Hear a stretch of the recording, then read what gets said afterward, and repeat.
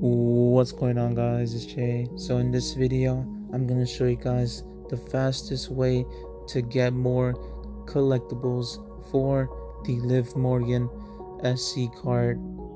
But before I do that, if you guys can, it really helps a lot if you like the video.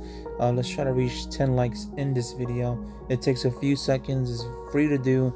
If you can like this video, really means a lot if you can. Alright, so as you can see, you need 100 collectibles to get yourself a Liv Morgan card, and you could get up to 5. So if you get 500 collectibles, you're able to get an F3 Liv Morgan plus an additional one for the quest for tomorrow. Tomorrow there's gonna be a quest for Liv Morgan. If you finish all the challenges, you're able to get one more Liv Morgan card. So like I said in a previous video, you could get 3 pros, or you could get an F3 and a single. Really up to you. Alright, I would say the easiest way to get more collectibles is by claiming it in the free packs. Free packs, you're able to get collectibles. You could get a guaranteed 1, but you can also get additional 5 if you're lucky. There's a bonus chance of 5 more Revenge Store tickets collectibles. And you could always get an extra one. If you watch an ad, you get an extra chance of getting yourself another 5 Revenge Store tickets.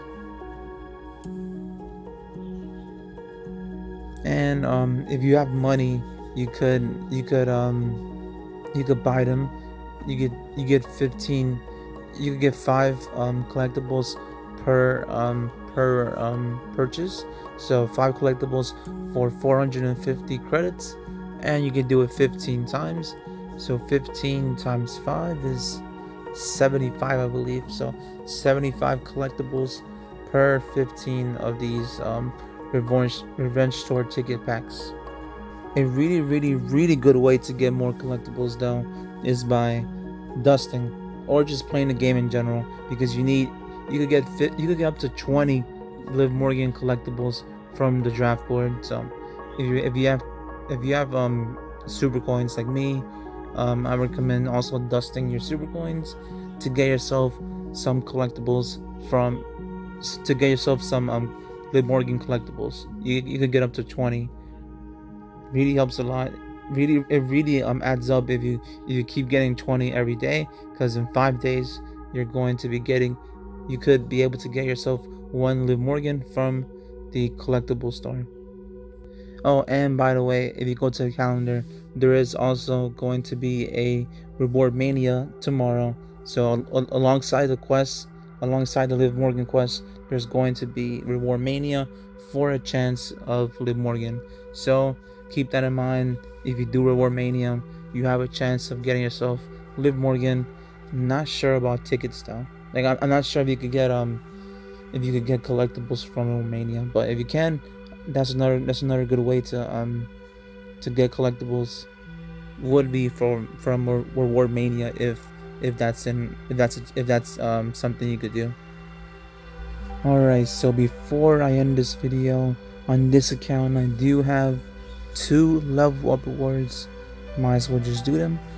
Alright, I got myself a 1 stat. Yeah, 1 stat cards are really good for campaign rewards for campaign.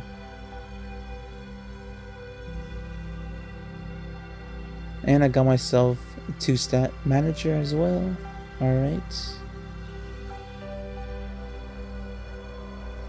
I'm gonna save these rewards for the new tier coming out next week, I believe, so I'm gonna save that. Might as well test my luck in Bounty Breaker. Alright, shield. This time I am gonna use it. Shield. Well, I don't know. I don't play this often.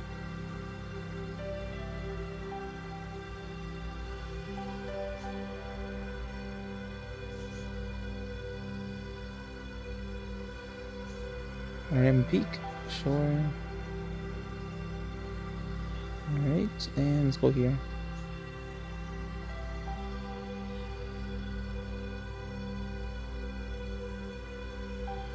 Ouch, I lost already.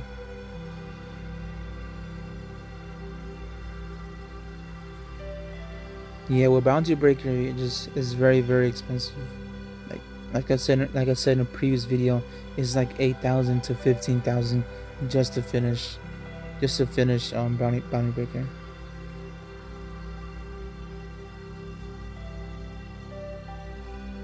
Yeah, that's gonna do it for me. If you enjoyed watching this video, hit the like button, like I said. Subscribe to the channel. I'm very close to 1,000 subscribers. And yeah, let me know. Are you excited for a new tier next week? Are you gonna aim for a full heroic, half heroic, or event pro for this flash events this week? Alright guys, thanks for watching.